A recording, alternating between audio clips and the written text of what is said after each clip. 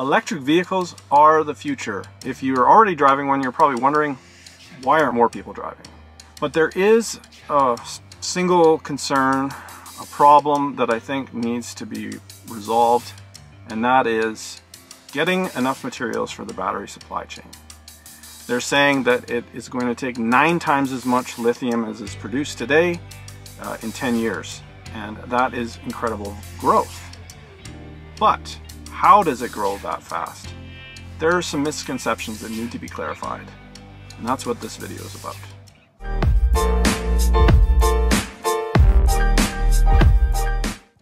I'm Ryan from Rocky Mountain Tesla, and we're sharing the data because it's electrifying. It's making it easier for people to choose an electric future. And don't forget to subscribe if you want me to keep on making these videos. Now, there are a bunch of different materials in the battery that are required, and I know there are probably different problems associated with each one. I'm focusing mostly on lithium because of a few different issues. One, lithium is more than just a common element in a battery. In a battery, it needs to be refined and processed to be super high quality.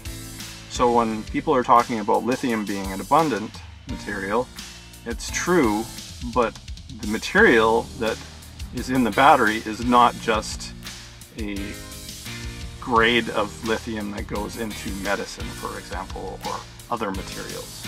The interesting thing about lithium is that you better learn from experts, because if you're just reading things online or watching things on different YouTube channels, you might not actually get the full story on it. So what I want to point people to is where they can get the information from people who are really researching this in depth. And I've done a lot of research on this, but I'm not going to continue sharing this on a regular basis. So that's what I'm going to start sharing in this video. So having said all that, I do want to say that I'm not doing this as an investment advice. This is something you have to do your own research. Okay, now that I've gotten that out of the way, here are the things that I have learned. Because this is going to require 9 or 10 times as much growth just for lithium, it's going to require a number of different things. First of all, demand. Obviously, demand is going to happen here. Second, innovation is probably going to be required. And 3, and probably the most important of all these things, investment. People are going to have to invest in this to happen. So one of the major things that people have to realize is that not all lithium products are the same. The lithium that goes into a battery, there's a couple different kinds that are talked about: lithium carbonate and lithium hydroxide. Those products are not just mined, they are also produced, refined. There's a chemical process.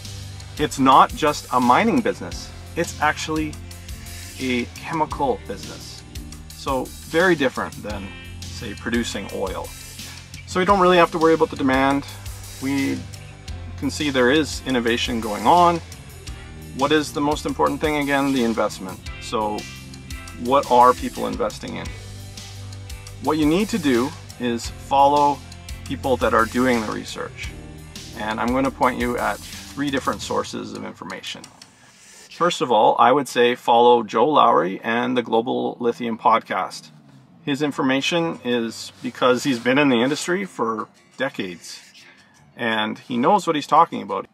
Second of all, there is the excellent work that RK Equity and the Rockstock channel is doing in covering different sources of lithium and different mining projects, and they're awesome and funny, funnier than I am. Ozzy, come here, come here. He's actually more entertaining than them, but you know.